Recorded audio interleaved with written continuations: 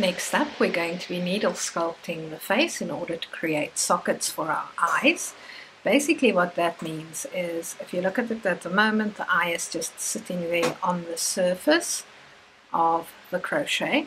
What we want to do is we want, like if you put your thumbs on it and you just press in, you'll see it creates two indentations that become like little sockets for the eyes, and that is what we want to create. Now, we start off by pinning our positions. Spot number 1 is underneath the muzzle, just off-centered to the right, over there. Spot number 2 is the inside corner of the right eye, just above the muzzle. Spot number 3 is the outside corner of the eye on the same row height. Spot number 4, we go under the muzzle again, about a stitch to the left of spot number 1.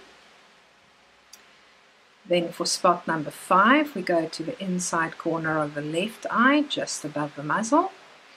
And for spot number 6, we go to the outside corner of the left eye on the same row height as the inside spot. So you should have 6 places marked. Now in the PDF pattern that's available in my Etsy shop, you will have a diagram that shows you exactly where these pins are, and with arrows and written instructions also explain what to do precisely. So we've got spot 1, 2, 3, 4, 5 and 6. We're then going to need a needle that is long enough to work through the muzzle to the eyes, so longer than your normal tapestry needle, and on it you're going to have a length of your taupe yarn that you're going to be working with. Now I am going to be removing the pins before I do the sculpting because I find they get in the way of the needle, but as I said, the PDF pattern does have the diagrams in it if you need a reference to work from. Okay, so we're going to start by going in with a needle at point 1 and coming out at point 2. It's going to be a bit tricky, especially in the beginning, but this is what you want. So we've entered at point 1, we're exiting by point 2. We then pull the needle through and the yarn, but you want to leave a yarn tail hanging down here at the bottom, and you want to make sure that that yarn tail keeps hanging down. We're then going to go to point 3 to enter, and we're going to come out at the bottom here, point 1 where we started. That is where we want our needle to exit. Okay, pull our needle through. As we pull through, you'll notice the yarn is making a line across your safety eye. We don't want that. We're just going to move it to the bottom with our needle, like so. And then we are going to hold on to our short tail while we pull on our long tail. And as we pull, that stitch will become tighter.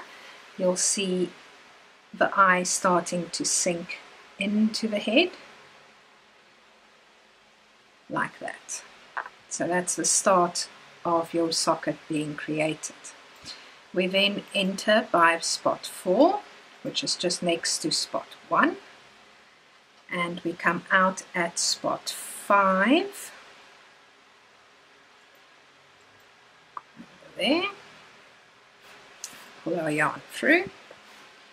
All the while make sure your yarn tail does not disappear. Enter at spot 6 and exit again at spot 4 at the bottom.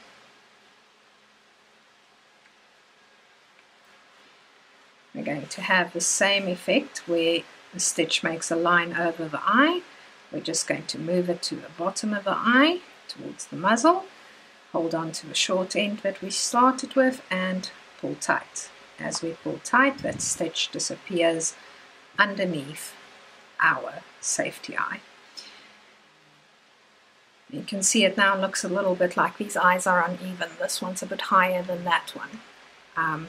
That generally happens on the first pass, don't stress. I repeat this pattern, so I'm going in by spot 1 again, and out by spot 2.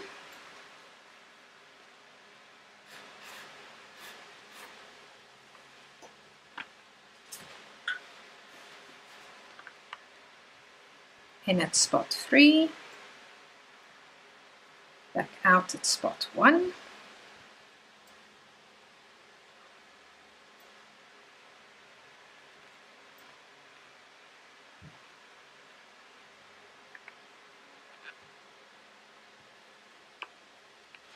so this is now the second time we're following this pathway, and pull tight. You can see as we pull tight, it's starting to deepen, it's starting to even out a bit. This is exactly what we want. With each pass that we do, it will tighten a little bit and sink in a little bit, giving a bit more of a natural look to the eye. We then repeat the other side, where we go in at spot 4 and out at 5.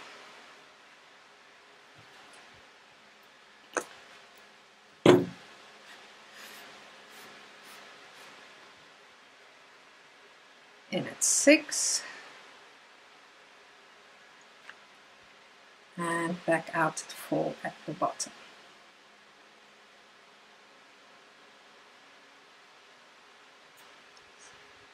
Need a bit of help from the pliers. And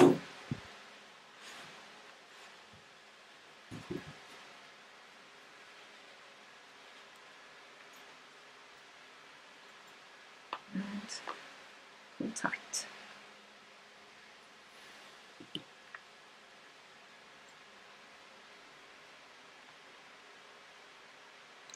At this point, you're going to look at your eyes and check, are they on the same height? If this one's a bit higher, you repeat this route. If that one's a bit higher, you just repeat this side's route. If they are nice and even, you don't need to repeat. You check how deeply they have sunk in. If you're happy with the depth of your eye socket, then you can tie off. If you'd like them to go in a little bit deeper, then you repeat both routes. And you can see as I'm just pressing on them to get them into proper position as well, making sure that everything is where I want it. So at this point, we're going to now tie off and work away. So what I do is I send my yarn to a random spot in the head, over there. Just going to snip this off a little bit shorter.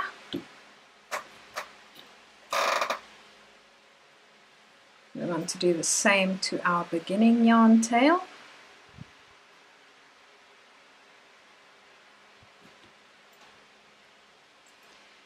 So that it comes out at the same spot.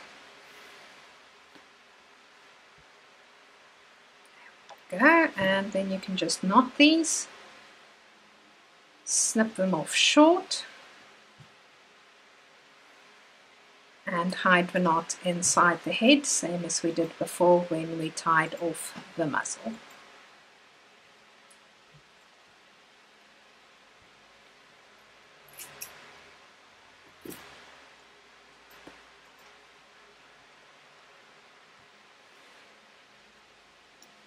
There we go, and that is your result after your needle sculpting. So you can see the eyes have just sunk in a little bit. It's a very small change, but it makes a significant difference to the attractiveness of your toy afterwards.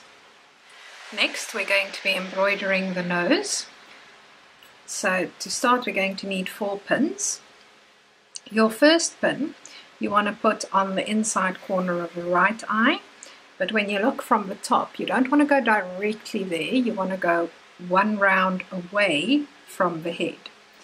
So it's inserted there. We want to insert a second pin on the inside corner of the left eye.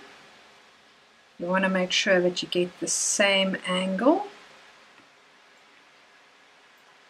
from eye to eye. Go. Our third pin is going to go in the center between the two, but to create a triangle.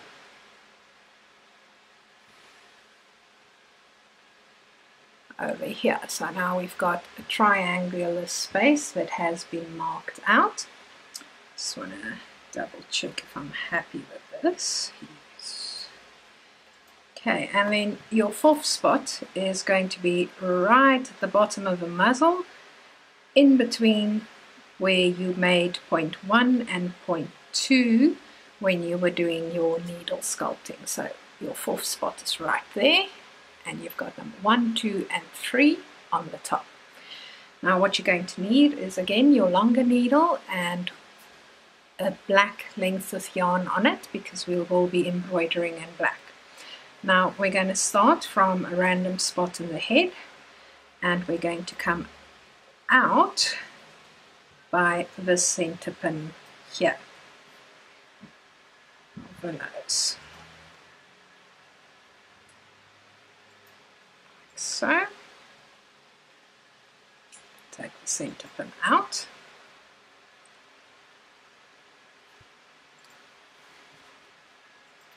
Sometimes it gets stuck a little. Now when you pull your yarn through, again make sure that you leave a yarn tail hanging out. You're going to need that later to tie off. Now we're going to go to the second pin, where we're going to go in, and we're going to exit at the third pin. What we're doing is working a black triangle between the 3 points that we had marked on top of the nose. So that's your first side. You can then take this pin out and that pin. We're going back to this point here and coming out at the same place on the side there, so that we've got the next side of the triangle. We're then going to work down to our starting point, and I just like coming out at the corner again.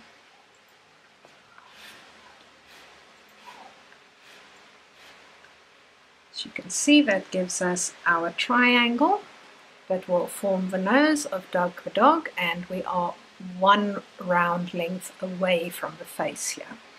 What we're going to do now is we're going to make numerous stitches which will all go in at the center point, but they'll come out at different points along this top line, because we're literally going to use our black yarn to color in the triangle that we've created until the entire thing is nice and black and you can't see the taupe yarn showing through anymore. Each time I just exit a little bit, or basically a stitch to the right. You can see it's not immediately going to cover everything up. You're going to need to work up and down a couple of times. But with each stitch we make, we color in the triangle just the littlest bit more. Now when you do this, you want to pull your yarn tight enough that it lies flush with the muzzle, but not so tight that it starts creating indentations. You just want it to lie nice and neat on top of the muzzle. So now I'm going to work our way back towards the left.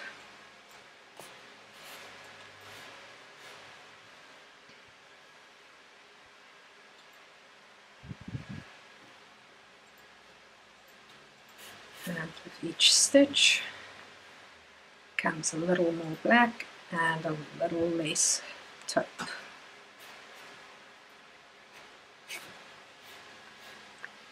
I prefer doing this over using safety noses. 1, because you can never find the right size, and 2, they are so difficult to position correctly because you have to insert them before you sew the muzzle on. And once you've sewn the muzzle, the position of that safety nose could be completely off. So I just find it better to embroider a nose on. Plus it's one less thing that can come out.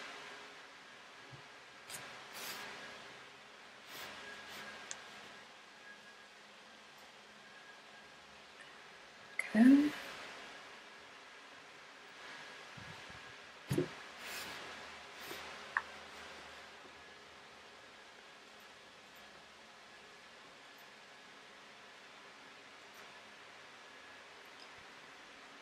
As you can see, it's starting to look good, but we've still got a little bit of taupe showing through there and a little bit showing through there, so we're just going to make sure that we are covering every spot. You want your nose to be a very nice solid black.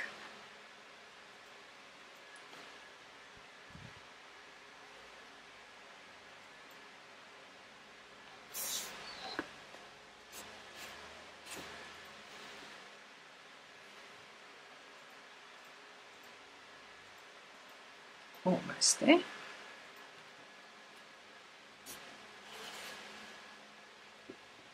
As you can see, this uses quite a bit of yarn. That's why I started off with such a long piece of yarn. But if you find yourself running out, it's not the end of the world.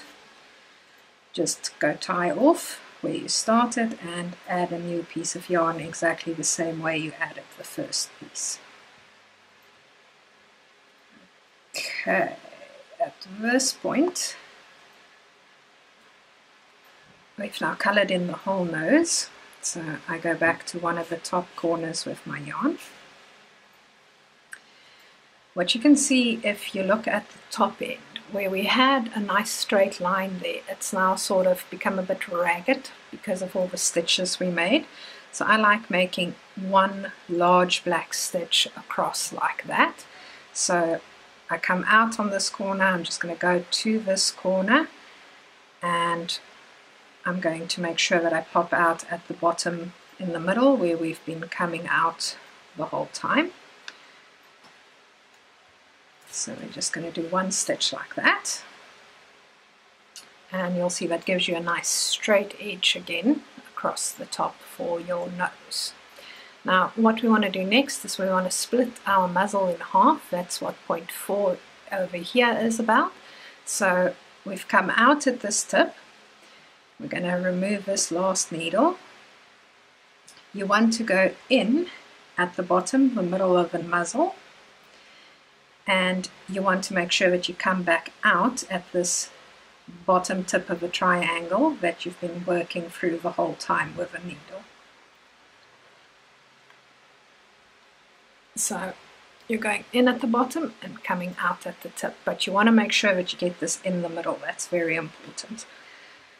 You're going to find that you'll now be creating a large black stitch on the outside of the muzzle like this. Before you pull tight, check that you've actually got it in the center. If you're happy with the position, pull on it, and you can see it starts splitting the muzzle in half. Now, I find it's always necessary to repeat this stitch at least once, sometimes more. So you go in by point 4 again and out by point 1. This section can be a little bit tricky. The needle doesn't always like being forced to go where you want it to go. Let's see if we move the body out of the way like that.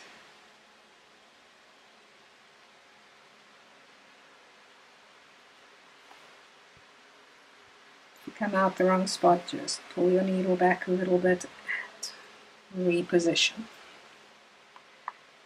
There we go. Even with years of practice, it can take a while to get the correct positioning.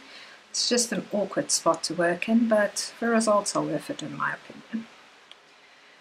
So pull tight again.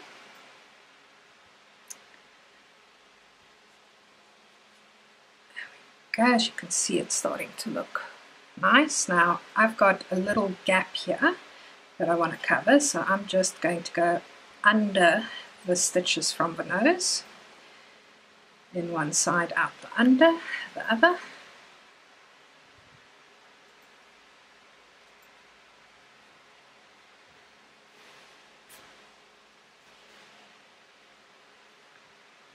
And in doing that, I've just connected this yarn to the nose and sharpened the triangle bit at the bottom. So I go in this spot again, but this time my needle is going to come out at my starting spot, so that the starting tail and the ending tail are coming out through the same hole.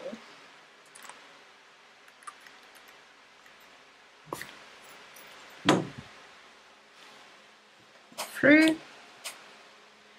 As always, we're going to knot our work together.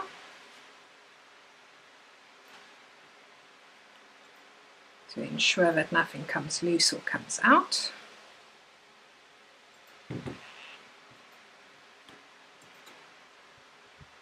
Snip off the ends and push the knot into the head.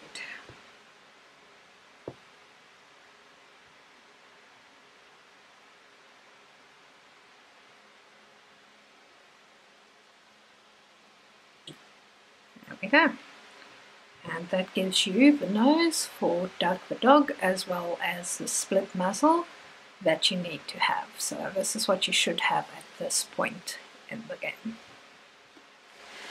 Next we're going to embroider the eyebrows and eyelashes for Doug the dog. So we're going to start off by marking out our spots.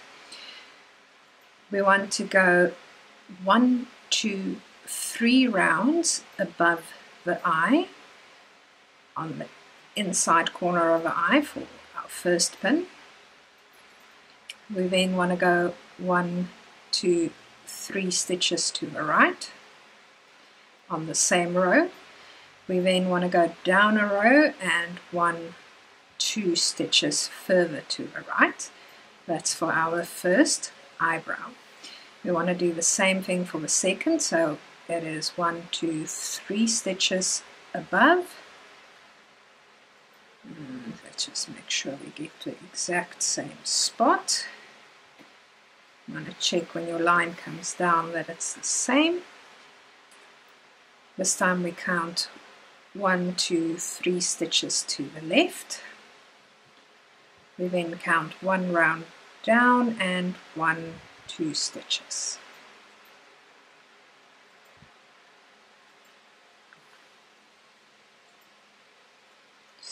Check that things are actually matching. This one just needs to move a little bit there. Yeah, so that's our eyebrows. For our eyelashes, we stick 1 pin right next to the inside corner of the eye on either side.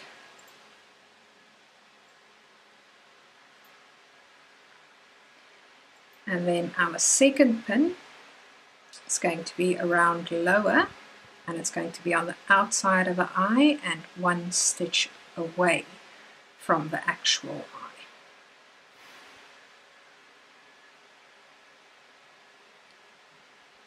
Like that. So this is our places marked that we need to create our eyebrows and eyelashes. You then need another length of black yarn on your needle. We're going to go in a random spot, and we're going to come out at spot number 1, where we put the first pin. Again, you want to leave a tail hanging so that you can knot your work together later. We're then going to go to this spot over here to enter.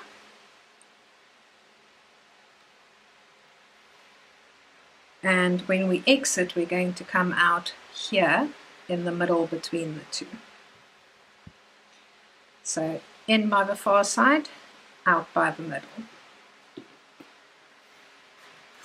When you pull through, you'll notice this creates a straight line for your eyebrow, but we don't quite want a straight line, we want a bit of a curve.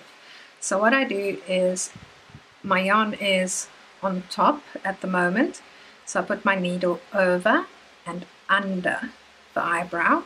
I then go in the same hole I came out of, and I exit by this pin over here, when I do that. Now, doing this is just going to wrap my yarn around that eyebrow with a teeny tiny little stitch, and that tiny little stitch is what actually creates the curve in our eyebrow. We're going to repeat the process on the other side. Go in by the far pin, come out by the middle pin, remove both pins,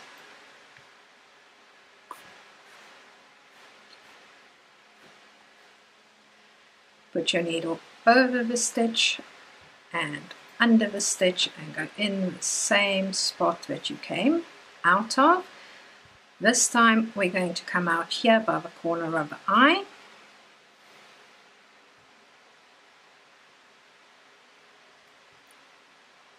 Can be a little bit tricky working with the safety eye because the backs will generally be getting in your way. There we go. This is where the pliers come in very handy.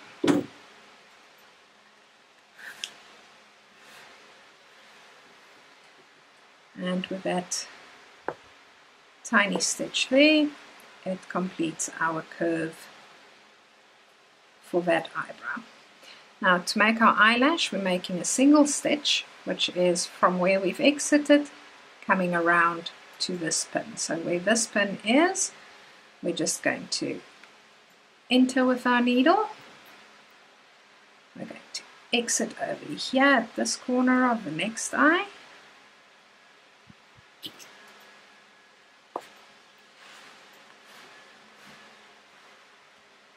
And you'll see as we pull tight, it just creates a bit of a rounding and a bit of a corner to our eye over there. I'm going to do the same thing here, where we're just going to enter, and our exit point will be where we originally started.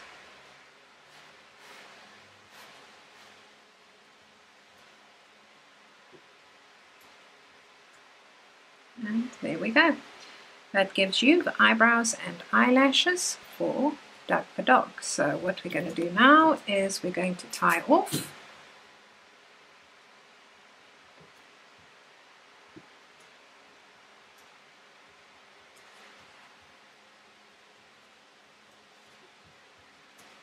Snip off the excess yarn.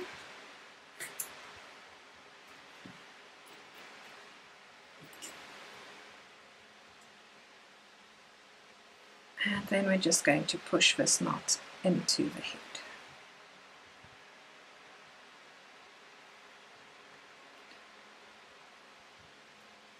There we go, as the knot disappears. This is what you should have at this stage for Doug the dog.